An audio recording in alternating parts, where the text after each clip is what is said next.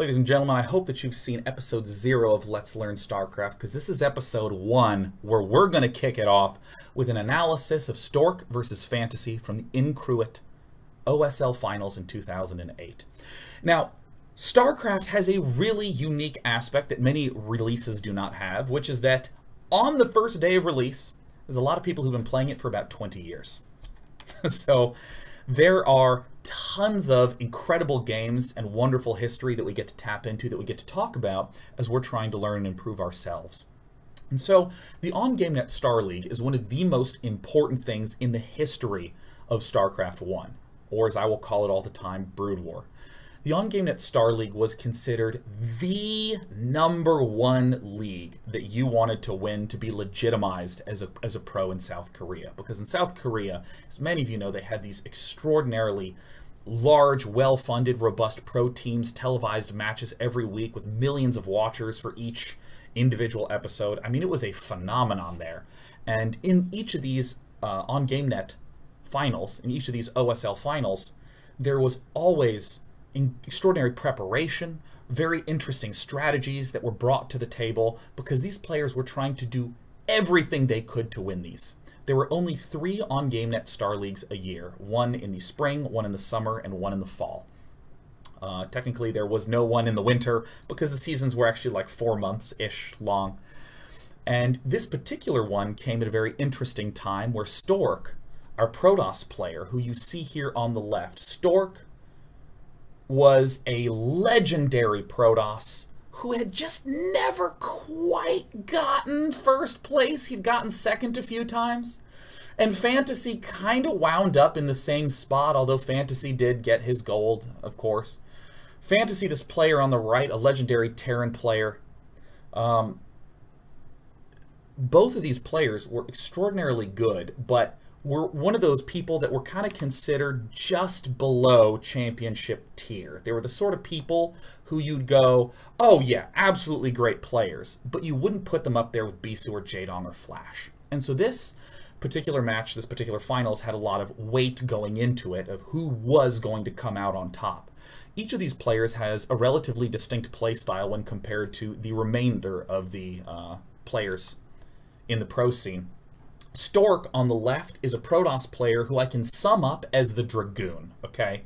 This guy is absolutely sturdy, stable, no nonsense, plays very straightforward, does not try to do a lot of aggressive, cutesy plays very much. He's just solid. And at the time, a lot of people were losing their minds over Bisu, the fact that he was doing amazing things with Corsairs and DTs, or about Best, who would just have a billion zealots out of nowhere. Nope, Stork plays, in a lot of ways, an unremarkable style of Protoss leading up to this point. Fantasy, on the other hand, is the stark contrast to Flash at the time. Flash was a player who was known for taking lots of bases. Flash is like the tank Terran.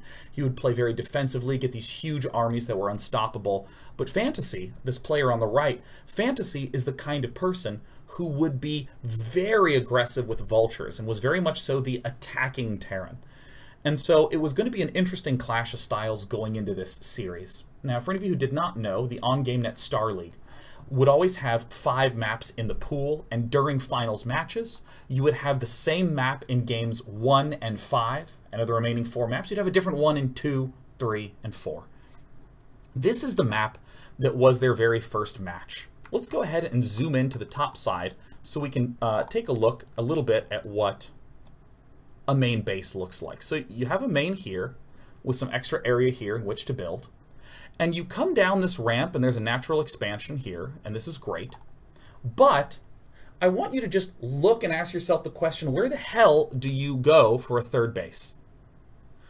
Technically, you can, like, I don't know, work your way up this little weird backdoor ramp up to this area and take this.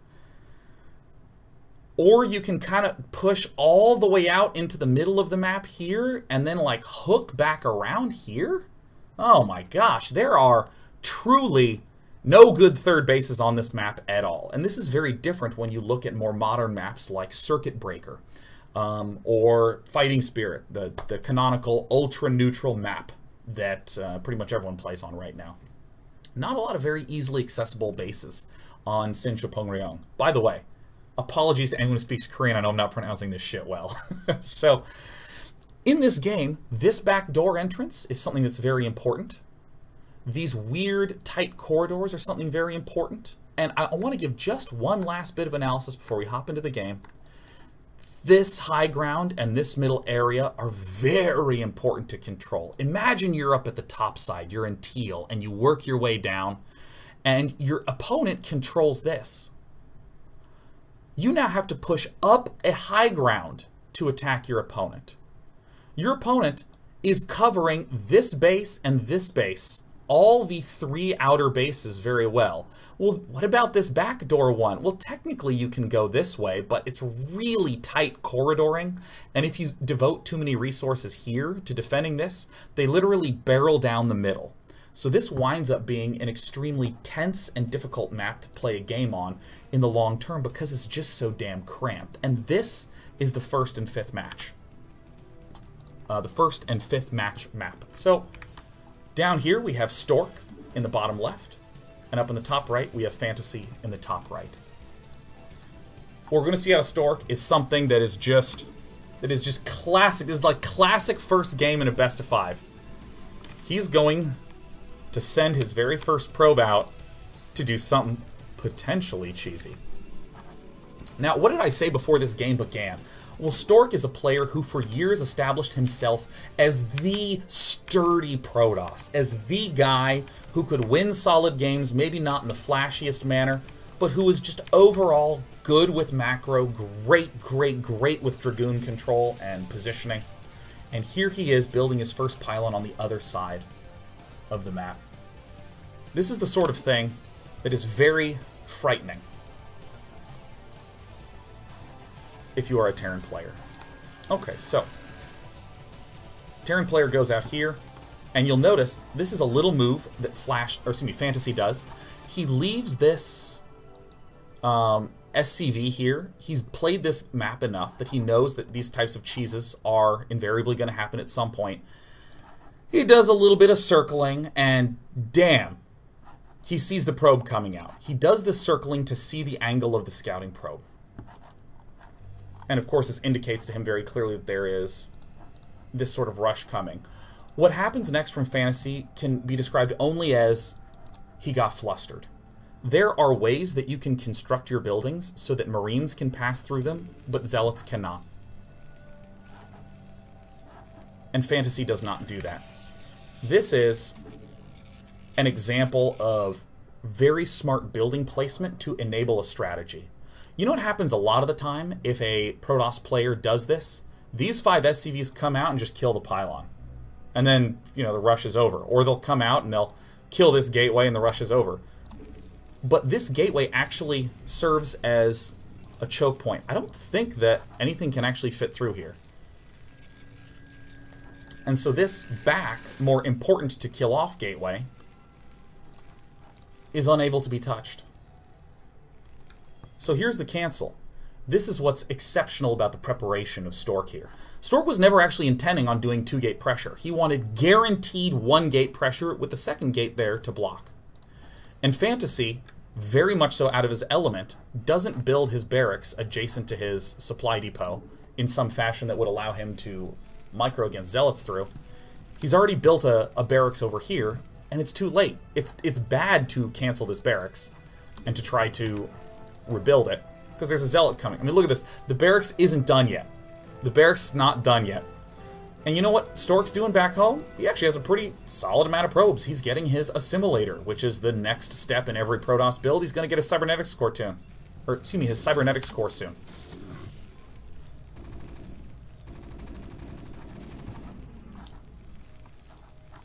And Zealots walking through everything.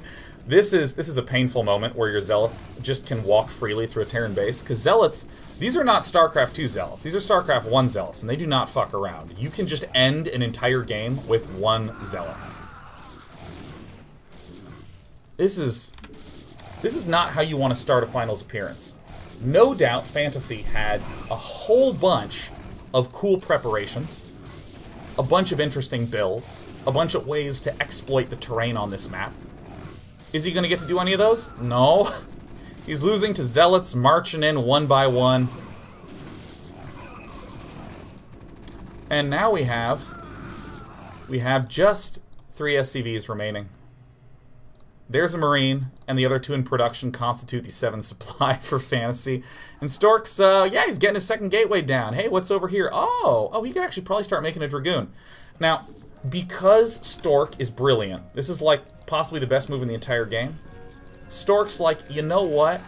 I'm just gonna kill him with probes. Okay, let's just take a moment, okay? Okay, he's gonna kill him with probes in the finals of the Ongamenet Starleague, the most important tournament in the history of Brood War. Good on you, that's awesome. Here he goes! Here he goes! Oh man! Oh no, choo-choo! Okay, Fantasy's gonna try his best. Fantasy microed basically as good as he could. But then the probes come. Wow, what a great way to disorient your opponent in the grand finals. And the probes actually do a non-trivial amount of damage in order to help this Dragoon edge out in this fight. By the way, Fantasy did say GG. These games have been scrubbed of all speech. So it's not like he was just like, "Rah!" and just exploded and didn't say GG. But, I mean, that's the sort of thing that really goes to show how important very precise preparation is from Stork. The ability to set up that really nice build that walled off with the gateway. And it also shows what happens when you get flustered and mess up about one small thing. I mean, it's really just the one. If you build a barracks and a supply depot in a very specific way, Marines can run through, but Zealots can't. So you run through and shoot from the other side. He comes this way. You run back through and shoot from that other side. So Stork leads 1-0 in this series.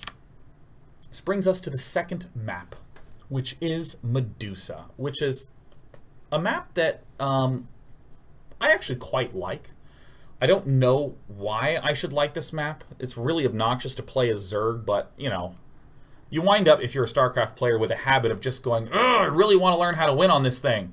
And then after a while, you just develop comfort with things that are uncomfortable.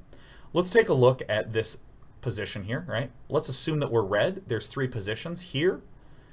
Here at the 3 o'clock position, here at the 11 o'clock position, and then down here at the 7 o'clock position. Now, if we take a look here, there are some typical characteristics of modern maps. There is an expansion that is relatively easy to take, right? No problem. There are extra expansions that are coming off from the middle of the map. There is a big open central area where big fights can occur. A lot of maps that you'll see in the last 2, 3, 4 years don't quite have such big open maps. There's often, like, you know, a big cavern in the middle, so it winds up being a little more circular. But during this era, big wide open centers were standard. There's also a backdoor mineral only expansion that has no gas. But the thing that's really notably weird, and you'll kind of see this emerge in Fantasy's gameplay here, right here on the map, if we zoom in, right here there are neutral buildings that are blocking a ramp to allow you backdoor access here.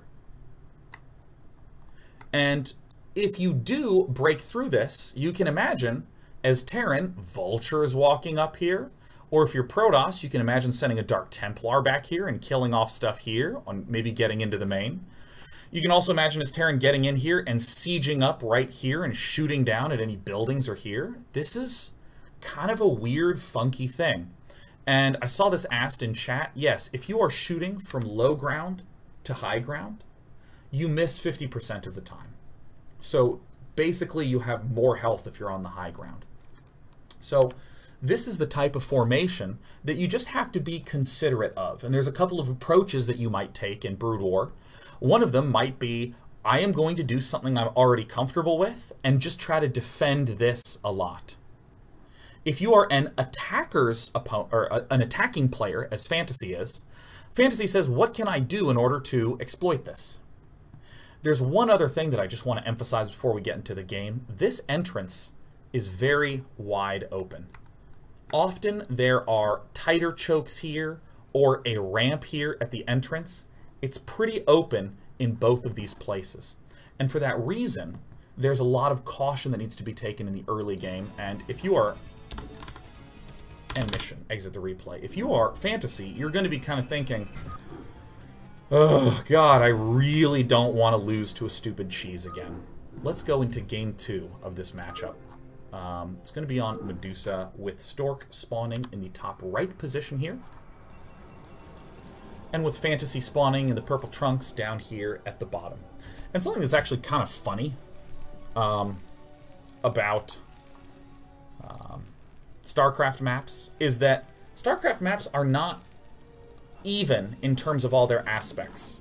Some of the starting positions have more airspace that they can get dropped from. Some of them have a smaller choke at the entrance. There's tons and tons and tons and tons of differences in every single position. And if you talk to StarCraft 2 players, very often maps are designed to be absolutely 100% symmetric in every single position. And that's just not the case when it comes to Brood War. And it's interesting to see those sort of different philosophies from the communities sort of emerge. Because, you know, in StarCraft, you're just like, oh, this is what I'm working with. All right, okay, this is what I got.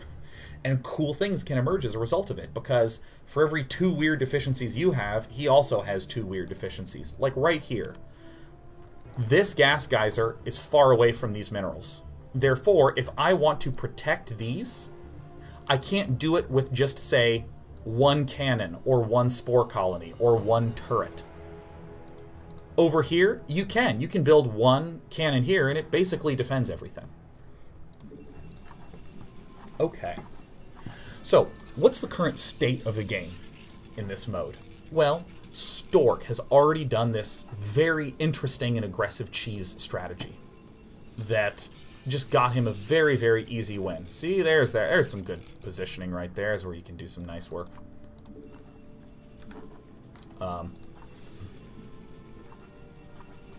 And we're going to see a second type of preparation that Stork is going to do for future games. Remember, Game 1, after you wind up doing this really weird cheese, Fantasy's got to be going, oh god, I hope I don't get cheesed again. He might do something like scout his back natural, or he might be just okay with the formations that he has in his main base. But the thing that Stork is going to do in this game, and in many of the games coming up, is he's just going to start right off with a Zealot. Now, in terms of just general build orderage, this Zealot does delay your probe production a little bit. You have to be a little bit thoughtful about holding on and not building a probe, so that way you can build this pylon in time. And then you'll see that very nicely this cybernetics core and this pylon line up so that he's not supply blocked. These are the little tiny optimizations that if you've played the game for a decade, you look for. You look for ways to get everything lined up just right. Oh, I'm going to cancel 1 probe for 15 seconds, so boom, boom, build these, and now it's started. So in a sense, this Zealot gets snuck out, and this Dragoon does not get any sort of delay added onto it. Now in Fantasy's base, he's doing super duper ultra basic stuff. He's going for barracks that's building some marines at the start. He's going for a factory that will allow him to build mechanical units, because Tank Vulture really is the composition in this matchup. And Zealot Dragoon is the composition for Protoss. And with a lot of the time, you don't need that much gas if you just are using 1 factory. So you pull 1 SCV out of gas, reducing all of your gas income by 1/3. And this lets you get just a few extra minerals, so that way you can toss down an expansion. Well, you can always toss down the expansion, but you can toss it down a little bit more quickly. He's actually going to get this probe. Oh, that just sucks. Now, what we're going to see out of here that... We're going to see this out of Fantasy that I'm going to say all the time. Watch how Fantasy defends this calmly. Calmly. Okay? He doesn't rip all his SCVs off the line. See, he runs down this way and then runs up. Notice how this Zealot cannot get through this. Notice how no SCVs were pulled. Notice how a Zealot is way the fuck better than 2 Marines. A Zealot will beat a Marine so easily. It will beat 2 Marines so easily. But thanks to this little gateway for just Marines, he defends it calmly. Calmly, and thoughtfully. He's not running forward to try to get lucky pickoffs. He's just sitting here, calm as can be. Right, isn't that nice? Isn't that nice? This is Medusa is the name of the map denunciator. Medusa. Or excuse me, that was Dogumon who asked that in chat. And look at this. It gets defended excellently. Like, yeah, you're going to try to hang here if you're Protoss and just kind of be like, yeah, I'm in your face, you see? Yeah. But I mean, the Terran's fine. Now, what is interesting that Stork is doing with this bit of early pressure? Well, first of all, it exists because there is no good ramp here. But on the backside, Stork is hiding a pylon. Now, if you are Fantasy, you're going to note 1, 2, 3 pylons in the main base. So, unless Fantasy rescouts again and sees, oh, there's no 4th pylon, Fantasy is likely not going to know that there is a hidden pylon. This is something that very good players will do, is they will count buildings in order to identify what possible threats are coming. If there's only 2 pylons, it means there has to be a 3rd one hidden, and so on and so forth. Now, if you're a new player, you know what you do? You do a safe build. You just play it really safely. So Fantasy gets in. So if you're Fantasy, you might suspect something. Alright, I'm going to speed things up a little bit because at this point Fantasy builds 2 tanks. He is not getting siege mode. He is just getting the tanks for sturdiness and then getting a command center. He's skipping siege mode because he wants to just do other preparations a little faster. Now, we're about 5 minutes into the game. This is a big moment in the game, I guess I'd say, because this aggression is sort of calmed down. We see no expansion yet. We see a hidden Citadel of Adun, which almost always is Dark Templar. We have a Fantasy who, currently, if we actually just look at his vision, has no idea. He has not even scouted this area of the map. So what do you do? What do you do? If you're a new player, you're just going to play safely. Like, if you're a new player, just get an engineering bay. Just get an academy. Just get some stuff. I would recommend both. So that way you can build turrets against Reavers, so you can have extra scans to see what he's doing, to detect Dark Templar, and to prepare for a later push. And I'd play it safe, damn it. That's not Fantasy, okay? That's not Fantasy. That's not Fantasy. Alright, let's speed things up. Why is Siege Mode getting skipped? Well, it's expensive. And Fantasy first wants to build extra factories because he's going to get aggressive. Stork. What's Stork doing? Well, Fantasy hasn't really seen anything. He's going to send over a floating barracks. But if you're Fantasy, you're going to kind of smell that something's up, right? You scouted in this base. You saw a late robotics facility. You saw a robotics facility before you saw an expansion. You saw some pressure early on, but nothing that big. So, gosh, something's up.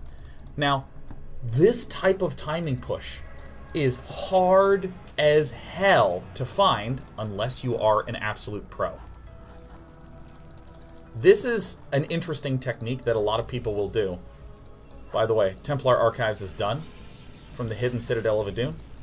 2 DTs with a shuttle almost out. Now, if you talk to Artosis, he hates this build. He hates this build so much. You just have Dark Templar that are invisible. You drop them. If there's a scan, you lift them back up. Right? It's really annoying. So, oh god. So,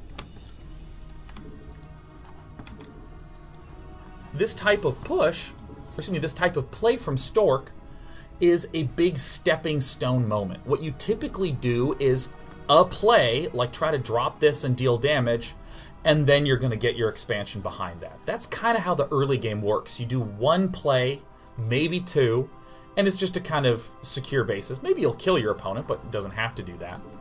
So, look at the angle of this. Stork wants to send this straight over to Fantasy's base, but Fantasy, who is only just now finishing mines, now has 3 factories done. He doesn't have any detection yet, though.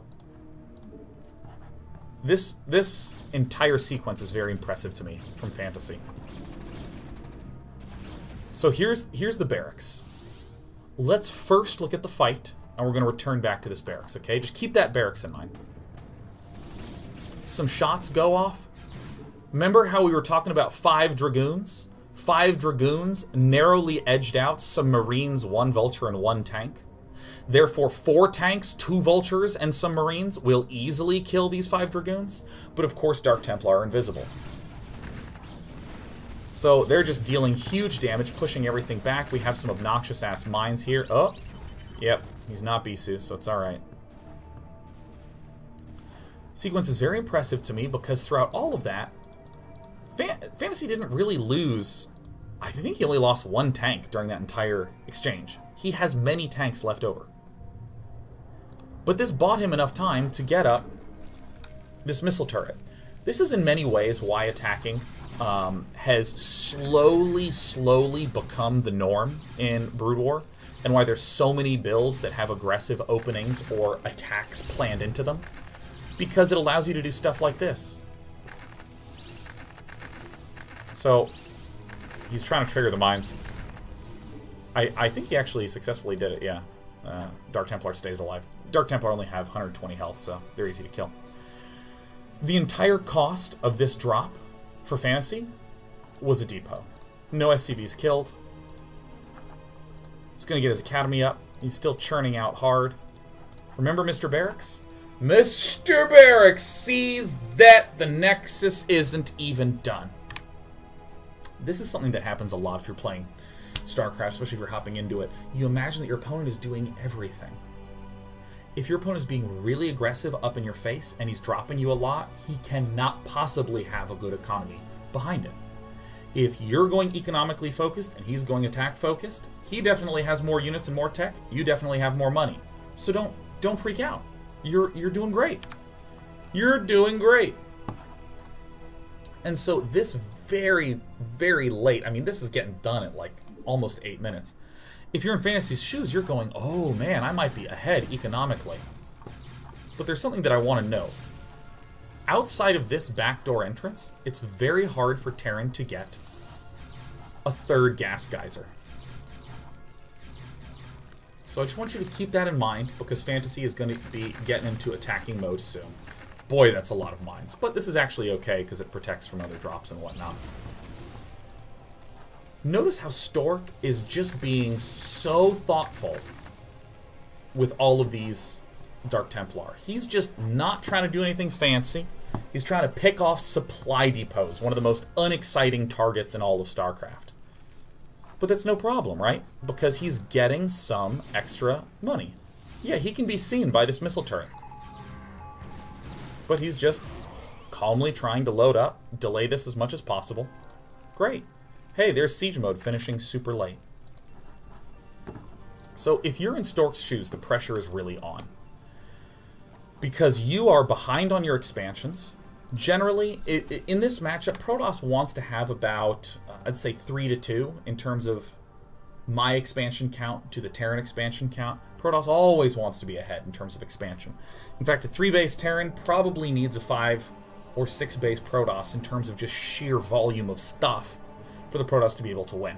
So here Protoss is a little bit on the back foot. Stork is feeling a little concerned. Now, what I love so much about Stork is that he's just amazing with his Dragoons, and here is the deciding sequence of the game. Fantasy is going to siege up here and just begin to pick off this neutral building. He's going to use all these vultures to build extra mines. And in classic Fantasy fashion, he only has 1 building making tanks. Everything else is vultures. Stork is doing what he can.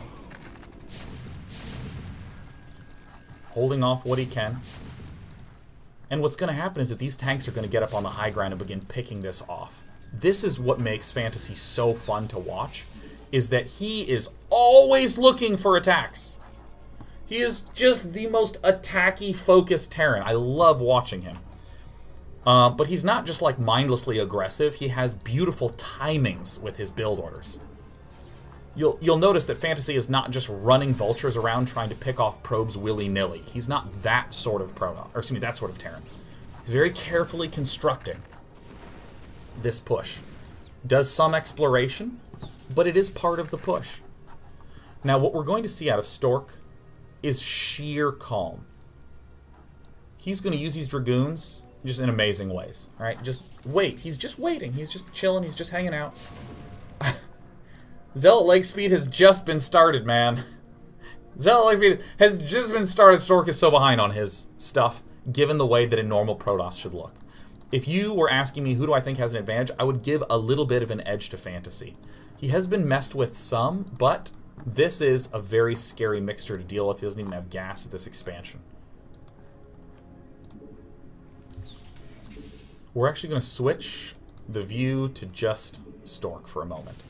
Look at these observers seeing everything. And you know what they're going to do? Shoot anything. Just get little extra edges here and there. Look at that. Tanks and units being drawn this way.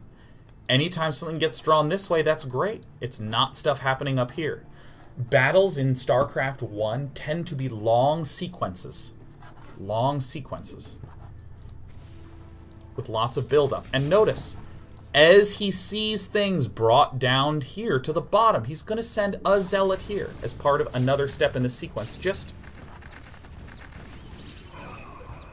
to eat some mine shots.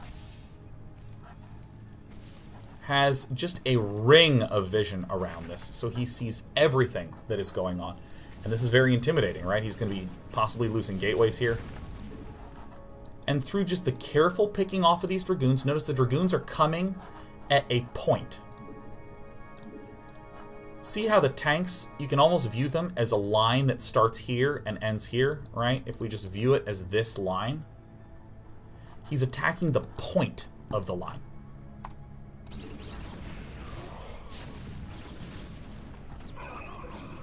And there's just no more mines.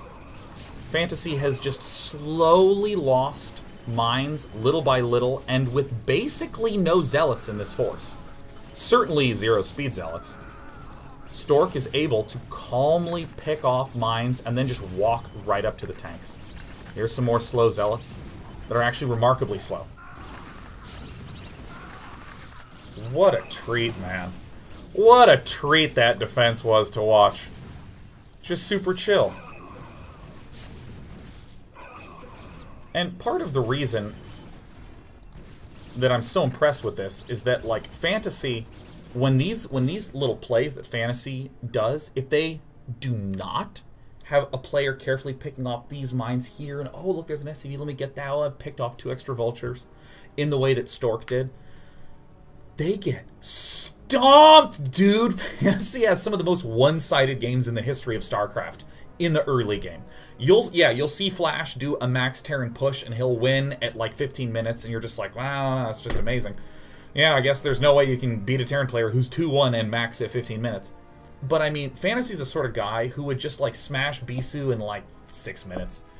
You'd just be like, actually 6 minutes is a little fast, I'm thinking more of my StarCraft 2 time frame. But he would just like smash Bisu in like 8 minutes or 9 minutes. We're even going to see more of awesome Fantasy throughout this whole series, but this is kind of what makes Stork, in many ways, appear less remarkable, because he doesn't do a big flashy moment and another big flashy moment.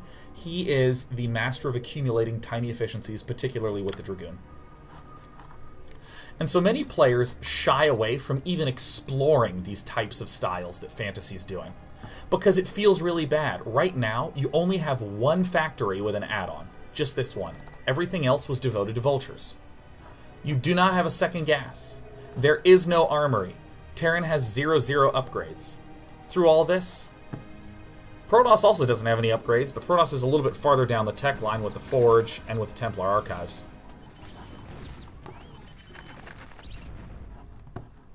Zealots are terrible in small numbers, by the way. You really need like 20 of them to feel scary and shit.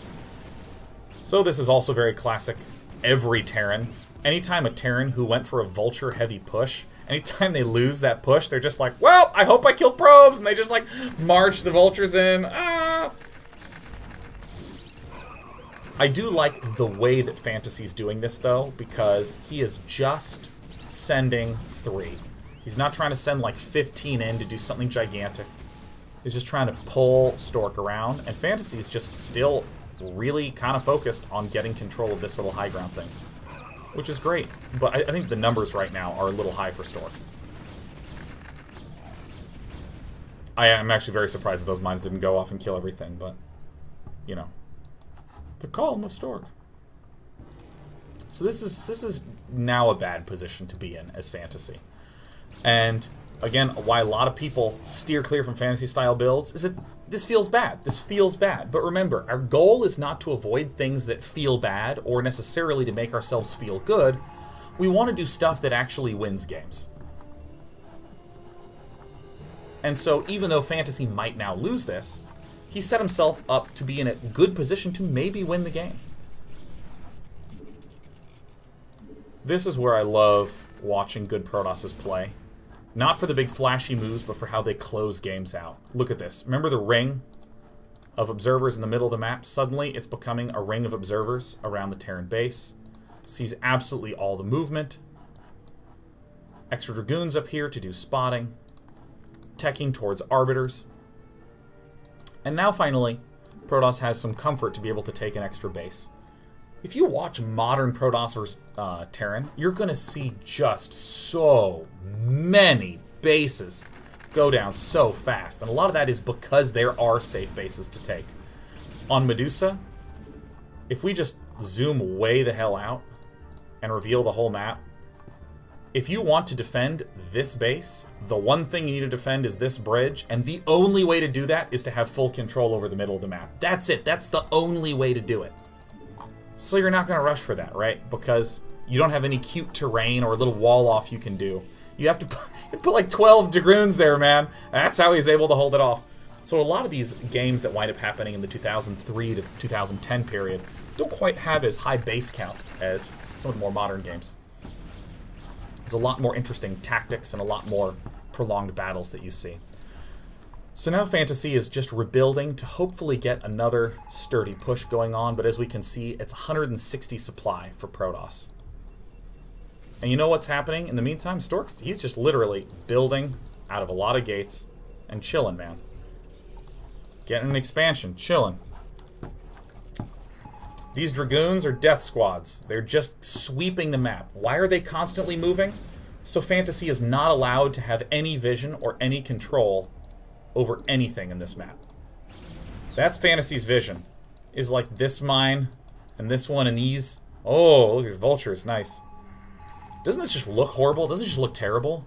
Doesn't this just feel bad? This is another thing that I love about Stork. You really don't see storm drops super frequently in this matchup. You see them, absolutely, but you don't see them when there's a Protoss who's just now getting his third gas. This is something I have watched Stork do for years and years and years, where if he does not have a lot of bases, he gets shuttles with storms quite early in this matchup, because it's just such a high-value way to gain a tiny edge when no one really has that much economy. Not necessarily to just kill off SCVs, but also just to do drops on smaller numbers of tanks, which is pretty much the situation that Fantasy's in. He has like 12. Certainly a scary number of tanks, but it's not like, you know, 2 control groups by any means. And just consistent macro on the back, the Dragoons trying to zone it out. Oh my god, the vision of Stork. Oh, so lovely.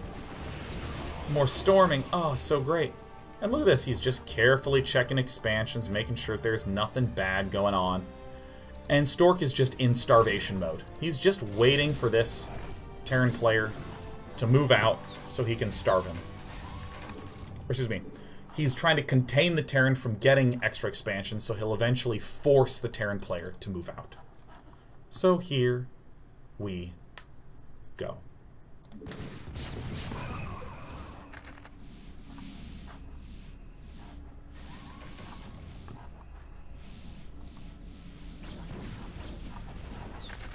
Sends the Dragoons in the middle. The Zealots are coming in from the sides and coming in from behind. Dragoons lead the fight. Arbiter here. Typically you see Arbiters used a lot in modern Protoss vs. Terran. Not as much when we're looking at these games that are very low base count, because there's not a lot of opportunity to do recall, but they are great for stasis.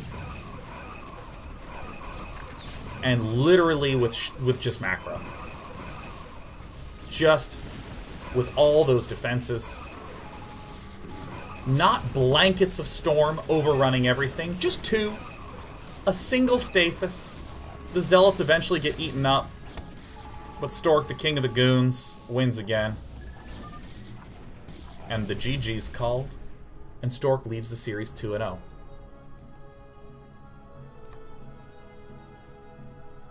Let's take a moment to note that this game, this is the first game where I feel like you really get the opportunity to see the styles of these 2 players baking out. You really got the chance to see that Fantasy loves his tactical play, loves his aggressive vulture pushes. You got to see how Stork uses his Dragoons and his Observers, just picking things off a little bit at a time, just chipping away at large armies for Fantasy before eventually closing in. We really got to see that highlighted in a clear way there. And it's so amazing to think about that game in contrast to Game 1, where Game 1 Stork, like, proxy gatewayed. That's like not what Stork does. And so this means that currently, with his life on the line, we have, oops, I gotta open up the map. We now have Stork leading 2-0. What's Fantasy to do? This map is a very interesting one to be in this position on because let me explain. Let me explain when you look at the map, okay? Let me explain. Okay, this is Return of the King is the name of this map.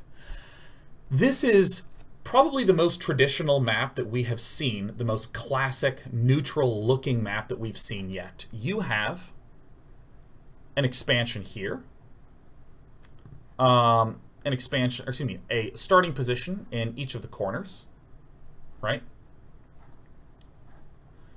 And it has, again, high ground with a ramp, and then you have a natural expansion. And guess what? You have a third that also has gas. And here's something crazy. In the top right, there's actually a teensy island expansion that you can expand to. It only has minerals, but cool, it's just a little bit of extra resources. So if you're up here, you're like, oh, hey, cool. I have 3 gas all to myself, and if I'm Terran, that makes me very, very happy. I even have a little extra minerals there. If I'm Terran, that makes me very, very happy. And there's no other expansions on the map that are not part of a main. So we'll come back to the middle in a moment, but if you just glance around, oh yeah, up, you know, if I'm in the top right and I want to expand, I'm going to have to go to the top left's set of expansion. What's weird, though, is how the middle connects to everything. If you look at Fighting Spirit, all the main bases and some of the expansions are on high ground, and all the rest of the map is on low ground. So pushing into those expansions is kind of tough. But when you're battling in that low ground area, we're on even footing. This is fucking weird. This is really, really weird because you have to exit your base by going up a high ground. And then there's this kind of narrow high ground ring around here. And then you go up and there's an even higher ground up in the center of the map. So you sort of go from the lowest to the middle to the highest, and then back down. Right away, this says that if you are doing big aggressive pushes in the middle of the game, you have an advantage. Because if you're in the middle and you're the one attacking first, you're going downhill, downhill, and in. Plus, like what is this? What is this gross area?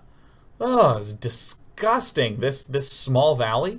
Why is it gross? Oh, I'm imagining tanks like right there. Oh, Jesus. Oh, God. Tanks are just going to murder anything that walks through there.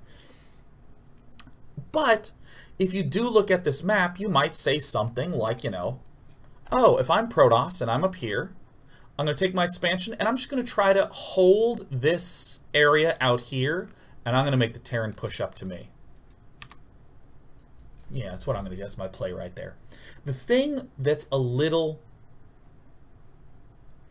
I guess, weird to me. I guess weird. There's the only way I can describe it as weird. What's so weird about this is that Fantasy is down 0 and 2. And if you're down 0 and 2, like imagine you're playing any game I don't care if it's Dota or Hearthstone or Starcraft. If someone says to you, you need to win this game, you're probably going to do something that you think is safe and comfortable. Those are like the two keywords that you're going to be weighing against each other. Safe and comfortable. How do I merge these together? So like if I'm Zerg, yeah, in game 1 I might 5-pool. I might just do some sort of cheesy bullshit rush. But if I'm down 0-2, yep, I'm going to expand. I'm going to get Mutalisks. I will then get Lurkers and Defilers because I'm the most normal Zerg in the world. Let's look at a little bit of what happens on this particular map. If we zoom in to one of these tactical positions right here. Our Protoss hero, Stork, is going to be up in this corner. And imagine if you are Fantasy. Look at just if you had mines and tanks here. Protoss is pretty dead, right? Where does Protoss expand? Well, certainly not up here. Maybe Protoss is just locked back into this island, but if Protoss wants any expansion anywhere else, Protoss has to break through this area. Keep that in your brain. Keep that in your mind as we head into this next game, where Fantasy is going to do some just real wondrous stuff in this game. This is just going to be amazing. So we have Stork up in the top right. Indeed, I didn't lie to you. I'm correct. He's up here in the top right.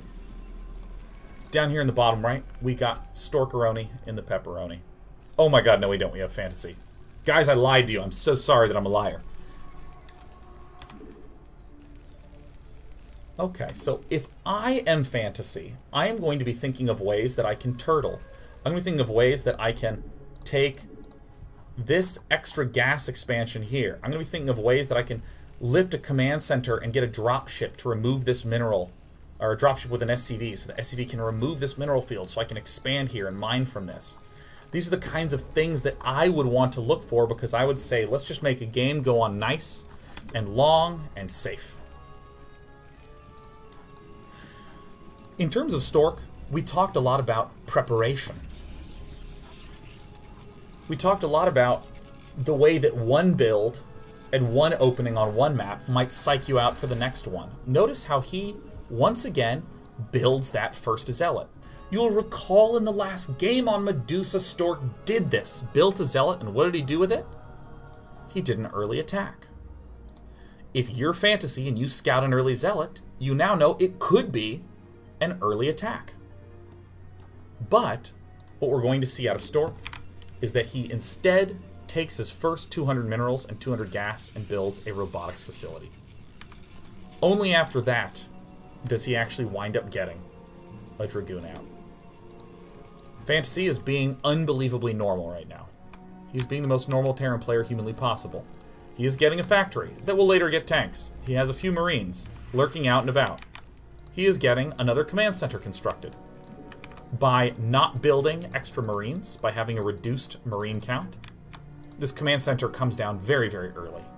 Very small tunings to your economy can have extraordinarily large impacts in how your build plays out. The factory's not even done with its add-on yet. It's crazy fast. And when it is done, I just love this. Look at it. It's just about ready to be able to build a tank. And this is something that is characteristic of Fantasy's early openings. It's these really precise timings. Like when I would look at this, my intuition would tell me, wow, maybe you messed up your build somewhere because you just don't quite have enough to build that factory. Or don't quite have enough to build that tank out of that factory. And he says, yeah, you know what? I'm actually going to cut SCVs for a moment. And then I'm going to wait for this supply depot to build. And now I'm going to be getting mines. And you're noticing that all of his money everywhere is staying quite low. So that's just sort of a nuanced appreciation of his timings lining up just so that allows this command center to come down crazy, crazy early. It's not even 5 minutes yet, and it's halfway. It's actually a little over 4 minutes. It's halfway done. I want to come back to this strategic layer, though, outside of the base management minigame. We're going to see a classic opening in ultra-fast Reaver drop. Why an ultra-fast Reaver drop? Everyone forget the series for a moment and appreciate the idea of a long-term game plan with a short-term move. Long-term, I'm Protoss, I want this damn island. You know what? I might even want it a little early in the game as part of my strategy. Therefore, if I go for a Reaver drop is in itself good, and it opens up the opportunity for me to toss this Pro over here. Imagine for a moment if you were a Protoss player that went for a Ranged Dragoon and Expand opening, and then needed to build some Observers, and then right when you'd want to take that third, you'd have to start a shuttle, and then load a probe into it, and then take that down. That'd basically be the earliest point in time that you could even dream of taking that top right expansion. But here, Stork is able to get that up very, very quickly.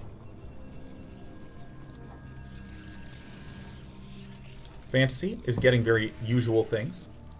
Mines are insane. I mean, like, listen, this is not going to be a balanced conversation, but Vultures are the best unit in the game. It's either the Vulture or the Zergling is far and away the best unit in the game. Protoss definitely doesn't have any best units in the game, man. That is crazy, silly good. So anyways, Fantasy, I love what he's doing here. He has essentially no information. So what does he do? Well, he got an ultra-fast command center, so he's feeling pretty positive about his status economically. So he just builds an engineering bay. Look at that, he's just building an engineering bay, putting some mines around. This is great.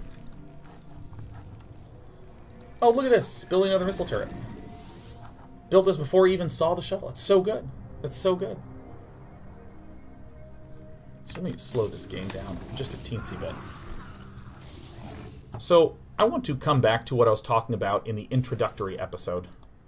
In the introductory episode, I was talking about the idea that you can use control or micro to solve some problems that otherwise you might be using in-game money to solve.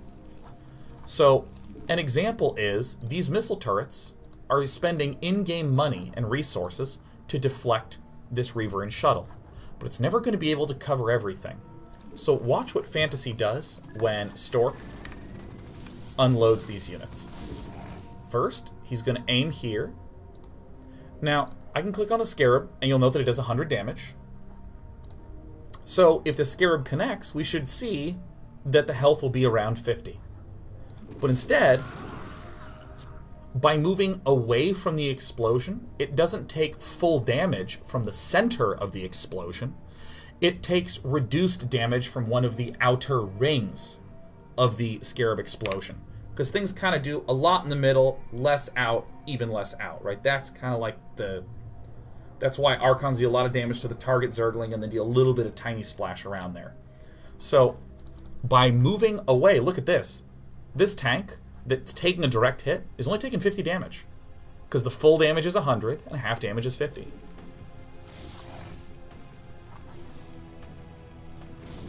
And this is just a brilliant identification.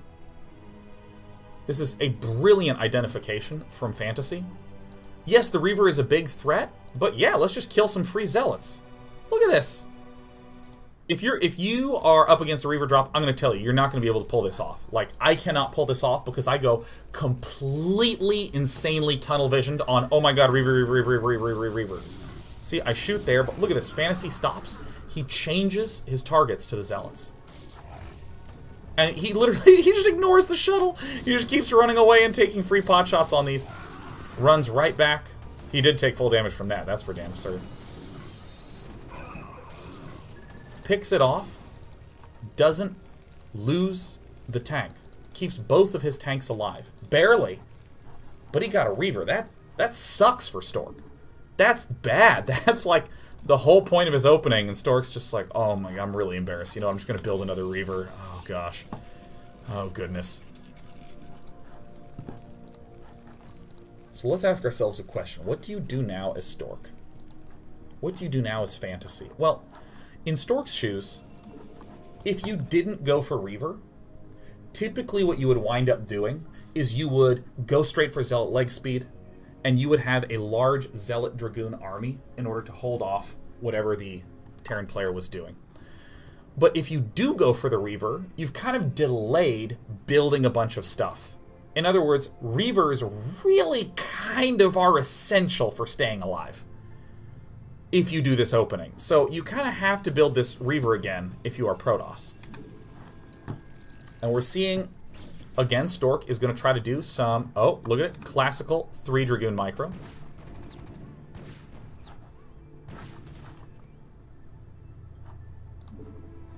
I seem to think that there is an observer here. Do you guys see this ripple here? Oh, it's right there. Yeah, sorry, this is a bug.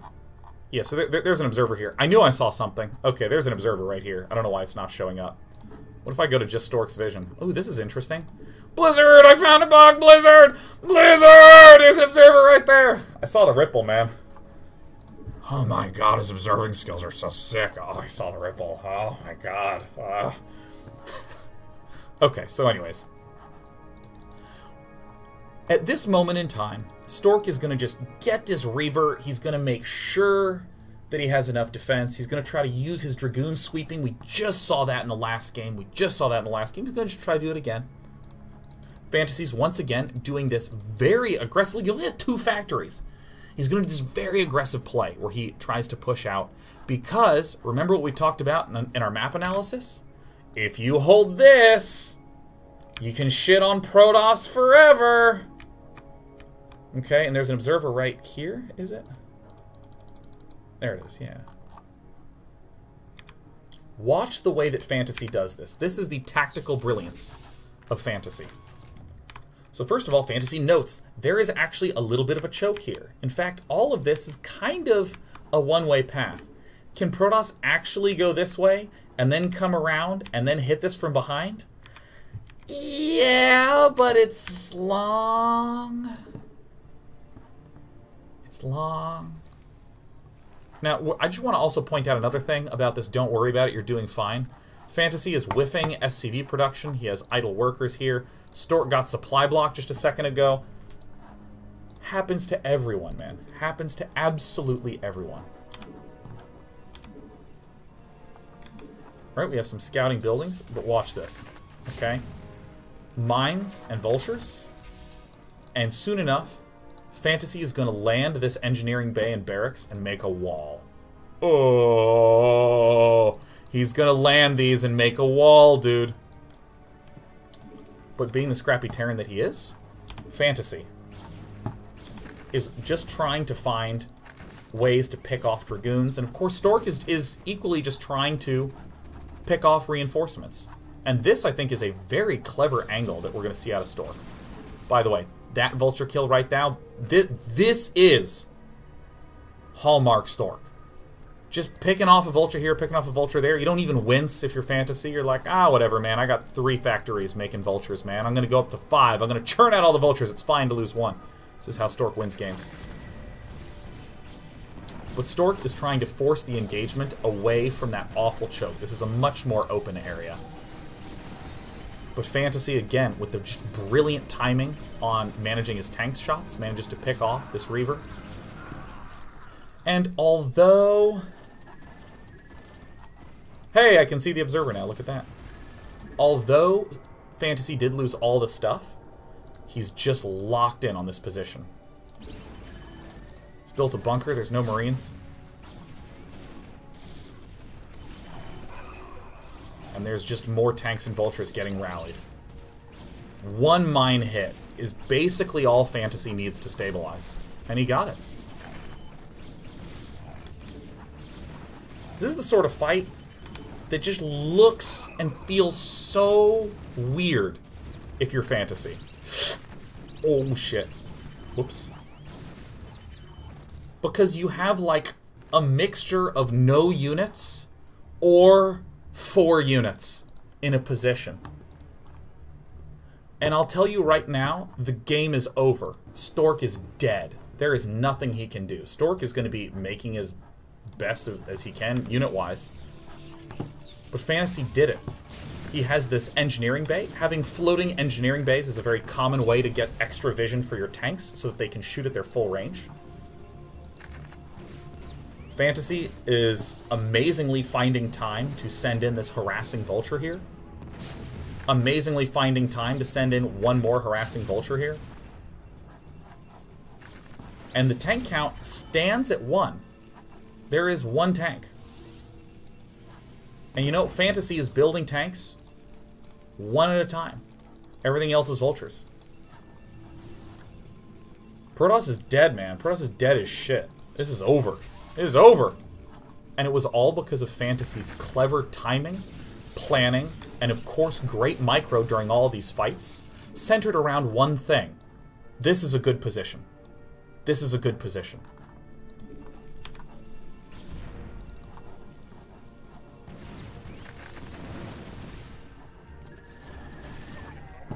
Now there's something that I want to just note as we're watching the life slowly drain out of Stork.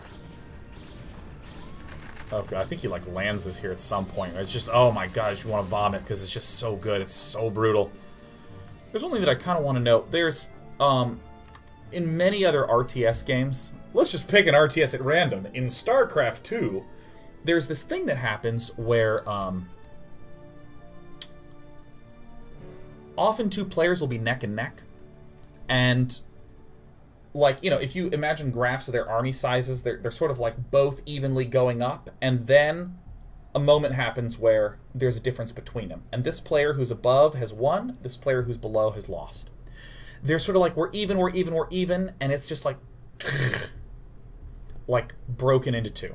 And that's the end of the game. And you'd look and you'd be like, that's the moment. That's the moment where that guy ran out of stuff.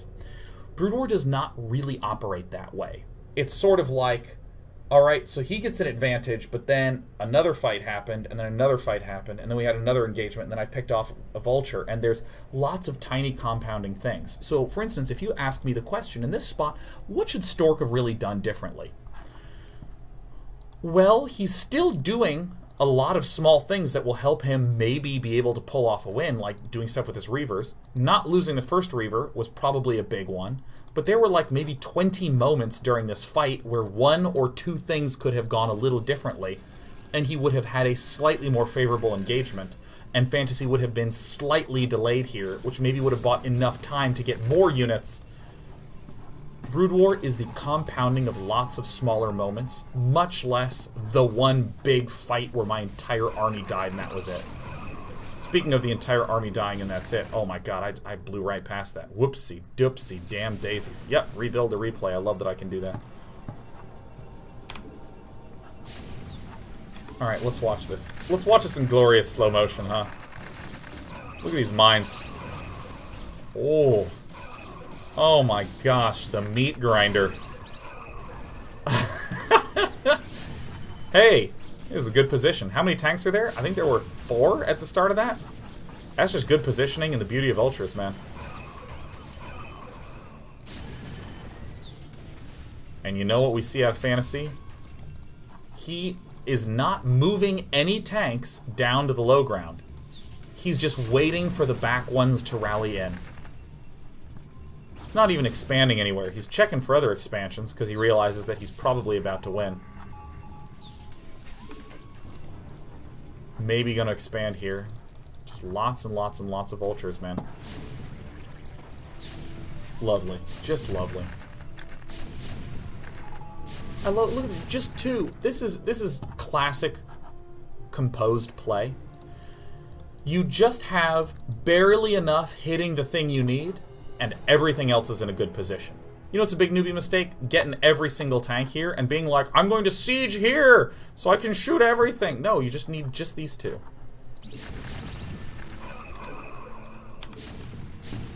This is so annoying. He needs to move this engineering bay forward because he can't see anything. Here we go. Oh my god. Oh god. I think there was a Reaver drop here, or at least something attempted. Look at this, he each has 1 tank at the front, that's it. Can't even send anything down the ramp. GG! That's just incredible. That is incredible. That is incredible, okay. I think that's incredible. So Fantasy in... Hello, young Padawan. Yes, let's learn Starcraft with a little cat on our back. There you go. Sheriff, you're gonna need to lie down. Sheriff, want to talk about Fantasy versus Stork. Are you gonna lie down?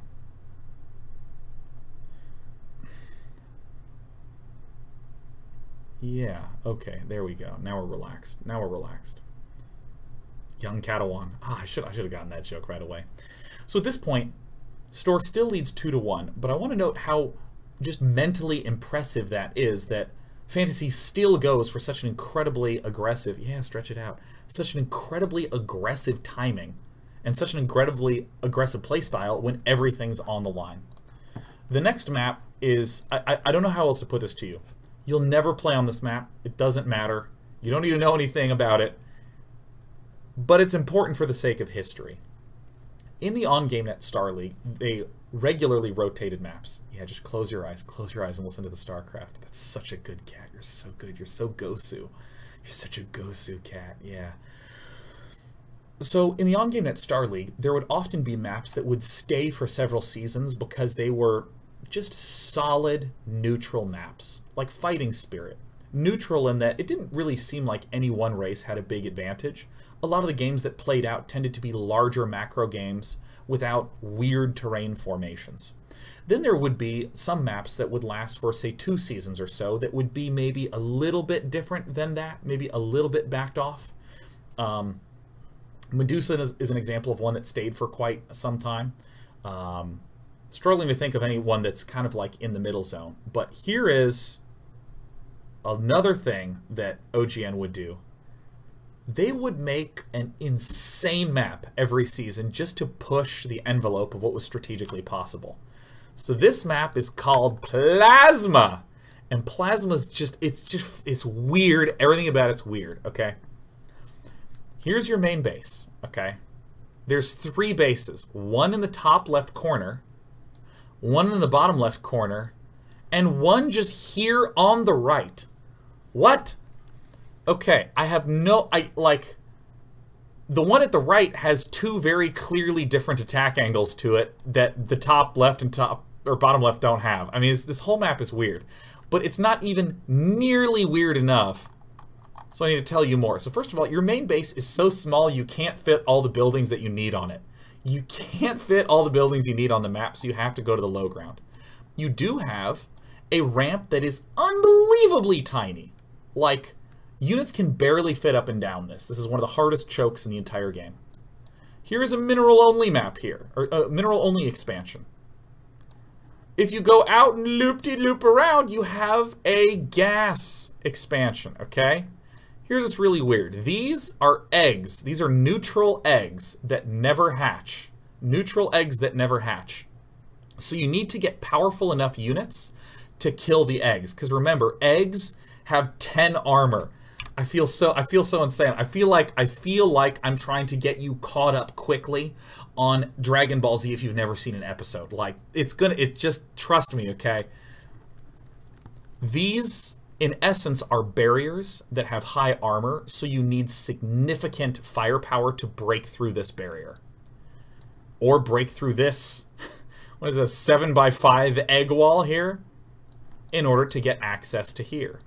So, if you can get access to this weird center-ish region by blowing these eggs apart, by blowing these walls apart, you can get access to more teensy tiny high ground expansions that basically have absolutely no good way to defend it. I mean, you can just you put a tank here and it shoots this. I think even a ranged Dragoon down here might be able to shoot this. I mean, this is like so weird. Another thing that's really funny, the engine did not support ramps going top left to bottom right, so all ramps in the map have to point down. They have to point down, so this thing has to hook around. So you get this weird, like, dead chicken shape here with a little stick ramp coming off it. It's just odd. That said, the tactical potential in this map is crazy. First of all, what do you do strategically? You're basically on an island. There's a wall. There's a wall. There's a wall. You're basically on an island. Your main base is extremely harassable by air and drops. All of your expansions are spread out. All expansions on the map are extremely harassable by air and drops. And although this... She's shifting her weight. Although... ow, goodbye, Sheriff. Although this map is weird at first glance, I've kind of told you most of the significant features of it. There's one that I forgot that won't even come into play here, so I'm just sharing this for the sake of sharing it. This thin wall, there's a lot of maps that have thin walls that block ground movement, but you can have lots of tanks shooting down here, or you can ferry drops across these very easily. Now you might be asking, why are there minerals here? It's so you can scout with a worker, because if you have a worker and you right-click on a mineral, it passes through the eggs. You know how when workers are mining in Starcraft, they pass through each other when they're mining, but if they're not mining, they have collision? The way the engine works is if you right-click on a mineral, the worker loses collision. That's the code. I didn't write the code, but that's the code. That's what's in there. So that's how you scout. So that's a little weird. That's a little weird. Listen. The point of this entire series is to catch you up to speed with all this. So you're kind of being hit with a lot here. At the very least, I want you to appreciate the nuance that is happening at sort of like a 5-mile high level in a lot of these games. So what I want to do is I want to load up game 4 between these two, because this game was excellent. Excellent. Okay. If you think you haven't seen Sick Tactics, don't worry. That's going to be this game. Okay, so tactically there's a lot of potential here. But strategically, how does this map work? I'm actually going to do something a little different for just this one game. Just to treat you to the logic of figuring out a build order on your own. Okay? Pylon goes down. Here is the egg scouting trick. See, he goes here, he sees the mineral field so he can pass through it. So this is just a normal scout. And why is there a scout coming out from our dear friend Stork? Because he is going to go Nexus first. And where is he going Nexus first? He's doing it at the more valuable gas expansion that has 7 minerals at it. I believe this also has 7. No, it only has 6 minerals at it. Yeah, so a little more minerals, a little more gas. Okay. All right, pro gamers. Let me get to the appropriate zoom level. You have your main base. You have this base. We got a problem, don't we? We got a problem. Do you see the problem? What is the most basic problem that we see here? Just think. What is the big problem? Because the details in Starcraft are very nuanced, very complex, but the basic strategy, dead simple. Almost always, it's like, oh, it is a long distance to walk from the main to the expansion. There you go. It's just distance. There's just a long distance between them.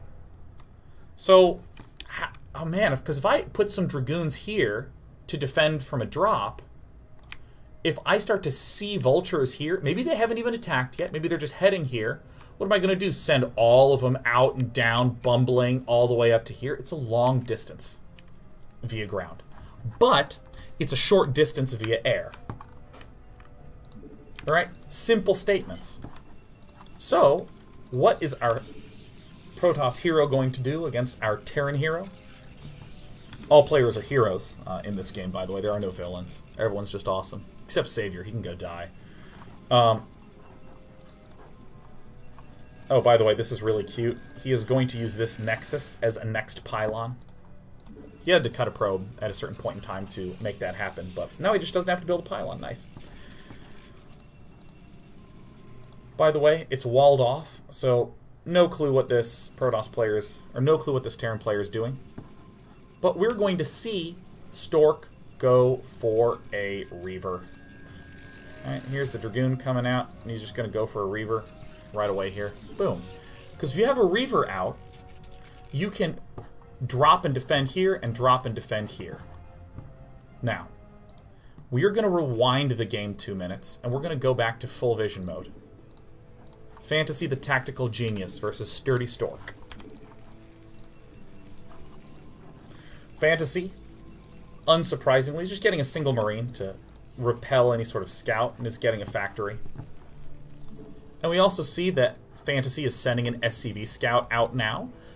Often weird early game tactics are more possible on 2-player maps, 3-player maps, because there's less starting positions. You want to do some bullshit? Well, you have reduced the number of bullshit places your opponent can be. Really common one, if there's a map that has 3 starting locations, and you're starting up here, you build something in between these 2 bases. You don't know if it's the top, you don't know if it's the bottom, but because you built between, it's the same distance between the 2. Cheesing works! So, we can see some shenanigans on 2- and 3-player maps.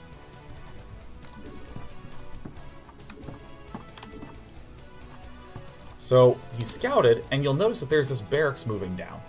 Now, we're on an island map. We're on an island map, basically, because all units are walled off by these Zerg eggs. This is still the funniest, weirdest icon to me. So why the hell would Fantasy build a vulture as his very first thing? Alright, I'm not going to tell you the answer. I see Supernova Maniac in chat. Supernova Maniac is just amazing. Great streamer, great figure in the Brood War community. Known Supernova Maniac for a long time. Supernova Maniac knows exactly what's up. Why build this vulture first? Well, this is some high-level shit right here, okay? This is just... Don't do this. If you're starting off, don't do this. Don't even worry about it, okay? Just, here we go. Are you ready? Okay, are you ready? If you begin the landing sequence for the barracks, and it lands on a friendly unit, it will force the friendly unit off its position regardless of what is around. It will force this vulture away from being underneath it. And by forcing the vulture onto another object, each of these objects is also forcing the vulture to get off it, okay? So he gets the vulture through. Okay? Alright? This is fucking great! It's great. I'm out of coffee. I gotta drink water. Okay? Now, you might say, that's... Oh my god, that's so dumb. That's so ridiculous. I want to note a few things after this delicious water.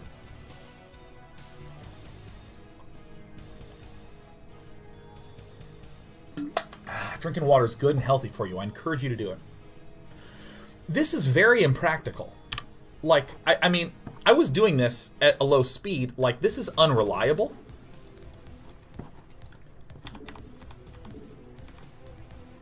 Where's the vulture? Come on, Mr. Vulture Man. This is unreliable. This takes a shitload of time. You have to be spam clicking the entire time that you're Fantasy. You have to go click, click, click, click, click, click, click, click, click, click, click, click, click, because it's a combination of move commands and the game trying to push the vulture off commands. If you wanted to try to push an army through, you would wind up with, like, let's say you had 4 vultures. One might be here, one might be here, one might be here, one might still stay stuck for a little while longer. You put 1 Dragoon here, you just kill it. Now, this is clearly exploitation of a glitch, but anyone who plays enough Brood War knows that it's a glitch. They just know that this is a glitch. And so you prepare for it. This is the most threatening thing that can happen, and what do you know? Lo and behold, Stork is already prepared for it. He just calmly retreats, leaves a zealot there. Brilliant. Back in the main base, we're seeing Fantasy go for massive vulture plays.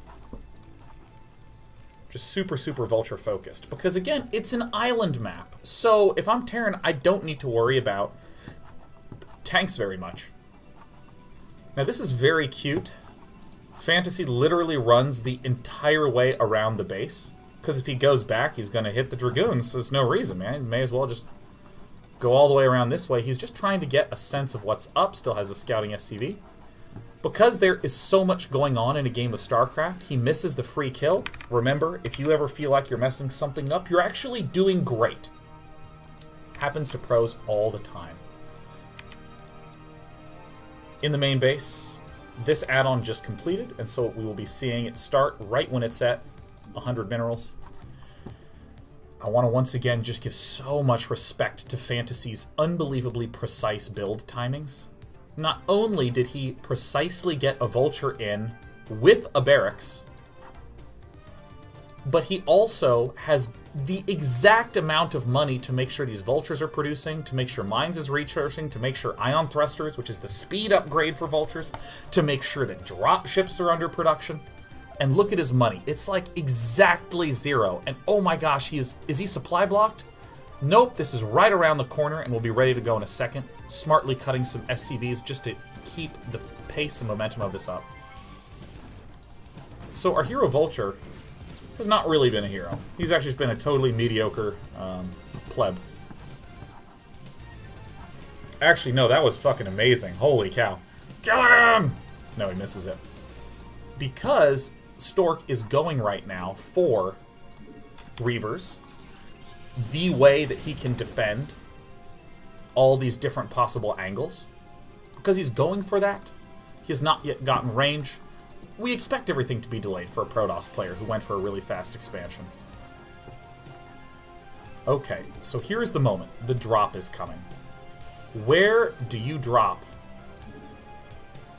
if you're Fantasy? Do you go for the main? Do you go for the expansion? Which one do you go for? Well, you even have the option of dropping here and then running up with vultures. You have that option. Which one would you do? There's a few things that Fantasy does here that I would not have done. And this is part of the reason why I would not have done this, because I wouldn't have even seen this potential. You know, APM Jesus in chat says, does it matter? That's kind of my position, right? Like, if I'm doing this, these are the units that you have. It shouldn't really matter that much. And what I would be looking to do is preserve the life of the dropship. If I were here, I would absolutely do this. And the second thing I would think is drop wherever's closest, so we get this attack underway. Instead, this barracks, remember about tactical planning? This Terran barracks has been floating here for ages just to make sure that the dropship can go into the main base, and suddenly it makes so much sense. Oh my god, of course. There's no space in the main base to retreat from mines. Oh, of course.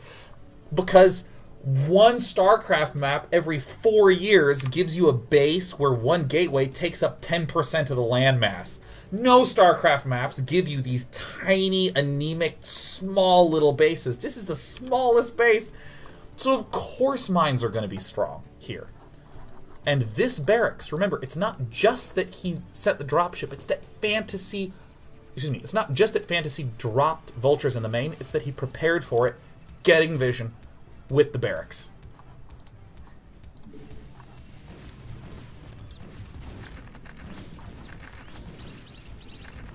There's actually not good retreating paths, and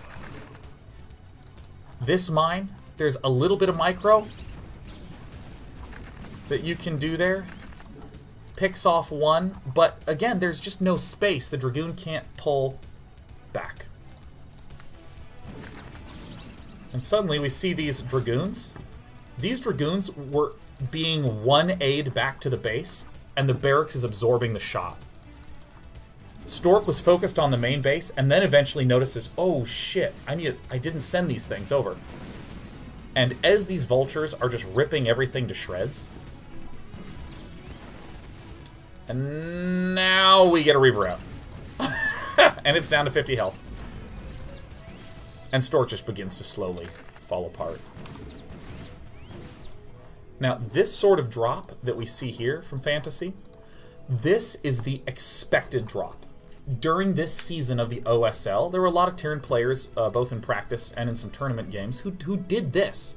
They would drop a little bit out of vision and then run to the expansions. Why? Because vultures pop out of darkness really quickly. So, I got the element of surprise. Fantasy is one of the few players that just went all into the main. And see, now we can see part of Stork's planning. You can see part of the great defense that Stork's going to be able to pull off with these Reavers. That you can just walk over here, walk over there. These vultures kind of suck now. They kind of don't do anything anymore now. That is one of the reasons why Stork did this style of build. But look at this. Look at this. This is amazing. This continues to be amazing. Terran's building not one, but two Wraiths. He's building Wraiths, man. Wraiths are bad. Bad units against Protoss. They're bad. They're so bad. They're bad. They're bad. But they are the thing that exploits the one real weakness of Reaver defense. Right? The one real weakness of Reaver defense, which is the shuttle. So suddenly these two tanks should be easily killed. But now there is a clock put on the Reaver. There's going to be a clock put on the shuttle. It's going to die. So the shuttle goes down. Just sieges right back up again. Ferries in more vultures. I think there's even still one alive in the main base. And there's GG. Stork leaves, so the series gets tied up 2-2.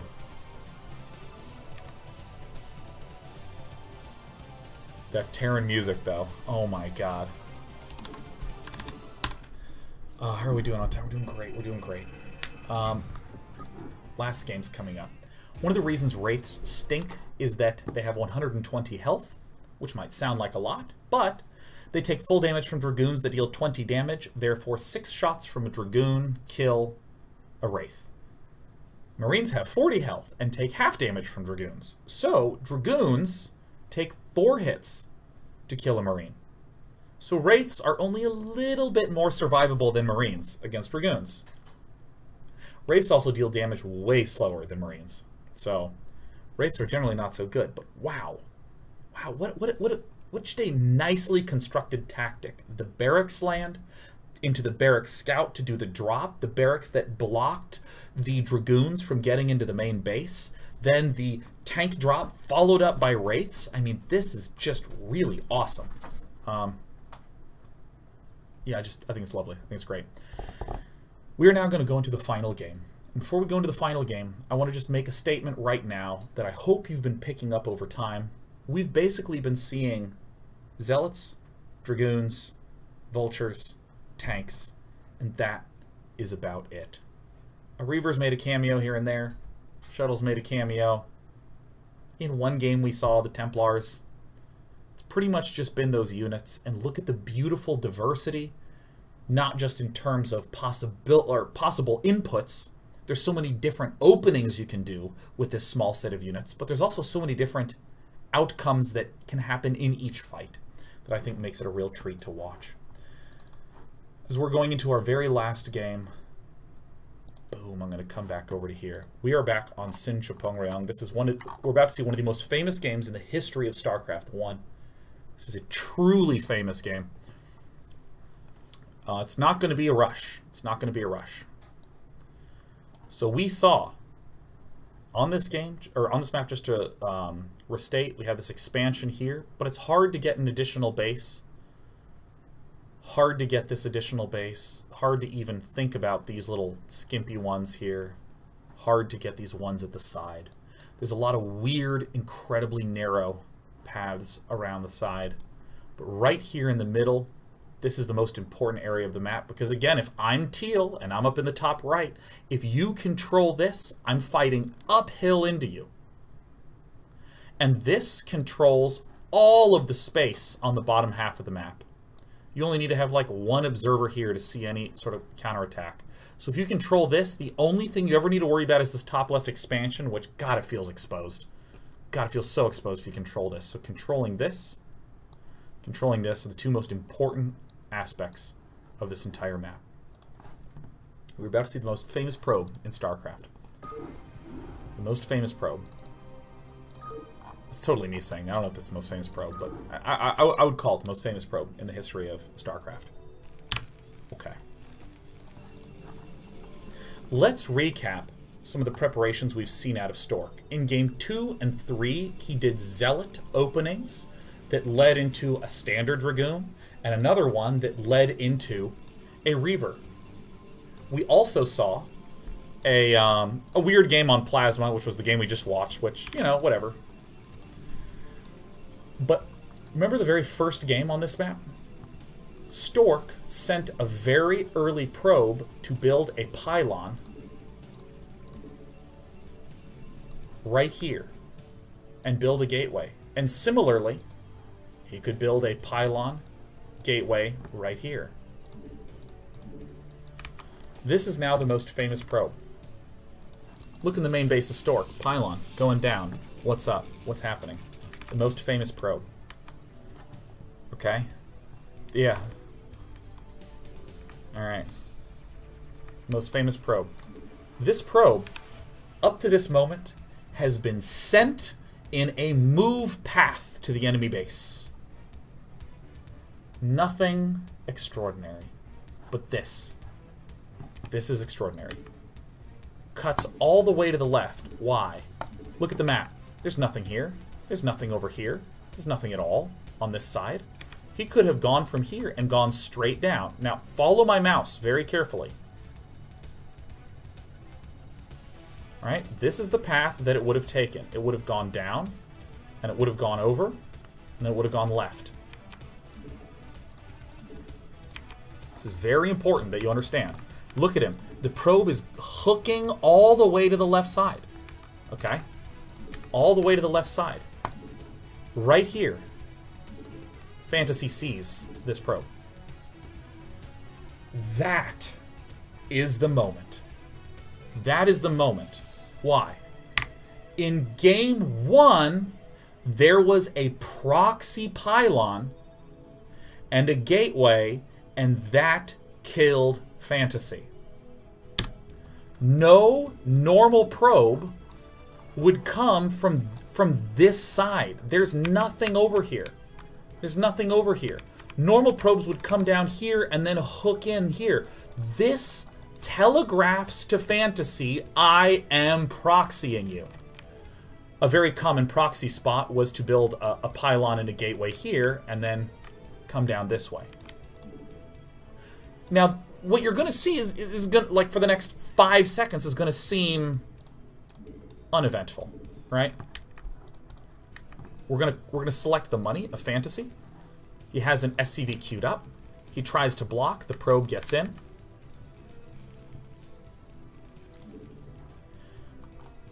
Remember how I talked about how important formations are, where if you build a barracks here, Marines can get through, but Zealots can't? Great. The probe appears to be trying to block this. It appears to be trying to block this, right? It appears to be trying to block this. And if you're Fantasy, you're going, shit, shit, shit, I don't want to lose to Zealots. I don't want to lose to Zealots. So you have to, you absolutely have to, save your money to build this barracks. And with all that, Stork steals his gas. Okay?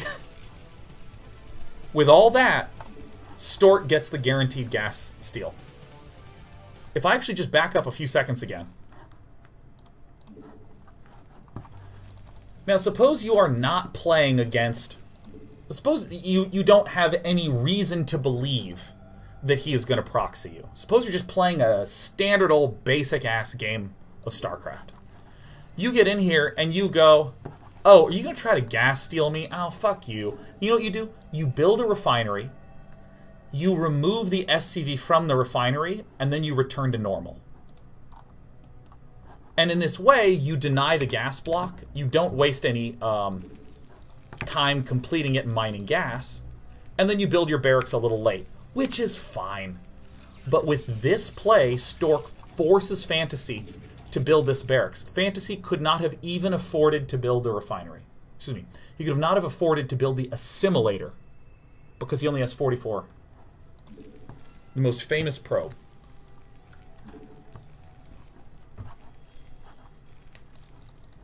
So this entire sequence of movements with this probe, why it was sent so early, why it moved on all these funny angles, was just to force Fantasy to not build a refinery on top of this assimilator. You know what I said last game? 2-player and 3-player maps are where you can get away with interesting opening tactics or shenanigans or bullshit. This is the most famous probe. Now, the funniest thing is that... Oh, you see, he mines his gas!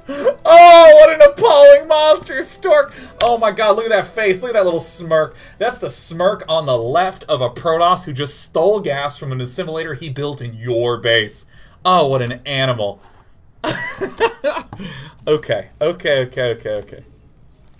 Brutal. Savage. Wrecked. You know what's really dirty? You can mine minerals, and it replaces the gas with minerals, and then you can get in there and you can mine again.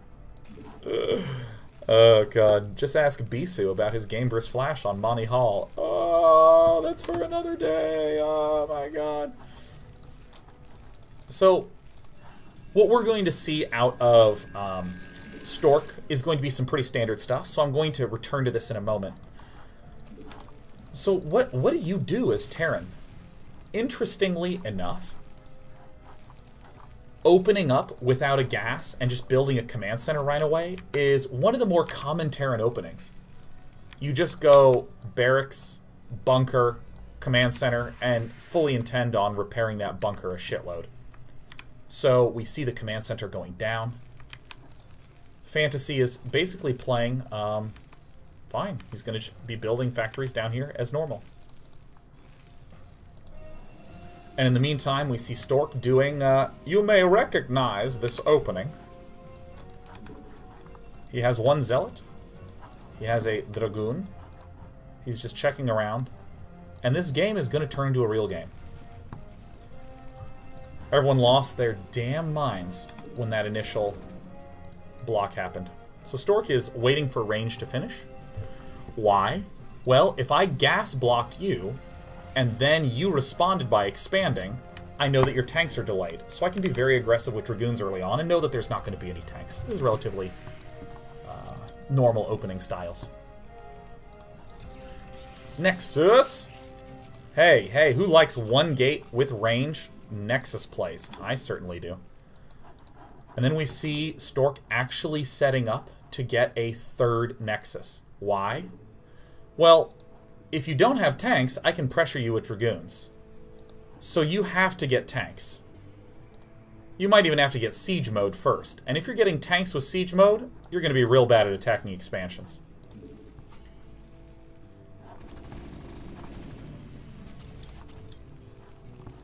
That said, if you are Fantasy, you are thinking to yourself, well, hey, I actually have a pretty good economy right now. I feel pretty okay economically right now. Uh-oh. Seriously, that is... I don't even give that enough room to breathe there. This is a common thing that will happen if you do these types of things. Like, if you are a new player, don't do this as Terran.